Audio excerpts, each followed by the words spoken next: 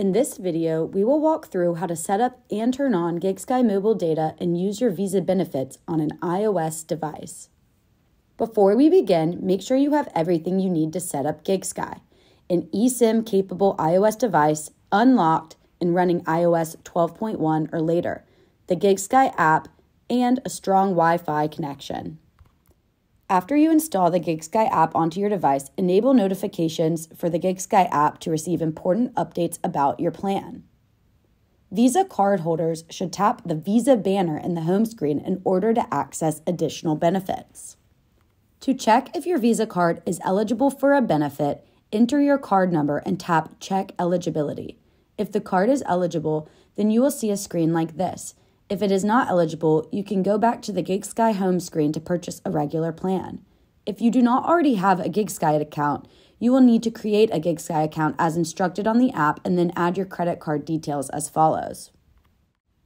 To register your card, enter your card details. You are not obliged to use this Visa card to pay for all GigSky service. Other credit cards or Apple Pay may be used to purchase service from GigSky. However, you can only take advantage of the Visa benefit when you use the eligible Visa card as your payment method. In the home screen, you can see the entitlement details of any eligible Visa card that you have added. Tap on Redeem Now, shown in any of your eligible Visa card entries, to see the details of the benefit. Tap on the info icon to see the list of countries included in the plan. To purchase this plan, tap on the blue box and continue through the checkout process. To download and install the eSIM, tap Continue through the next few screens. When the cellular setup is complete, tap Done. For default line, select Primary. For iMessage and FaceTime, select Primary if you want to keep the number associated with those services. For cellular data, select Primary if you're still at home, or your new eSIM if you want to start using GigSky data. Now, configure your device. Go to Settings and tap Cellular or Mobile Data in some countries. Select your new eSIM to access its settings. When you are ready to use the eSIM, enable the Turn on this line option to activate the eSIM if it already isn't turned on.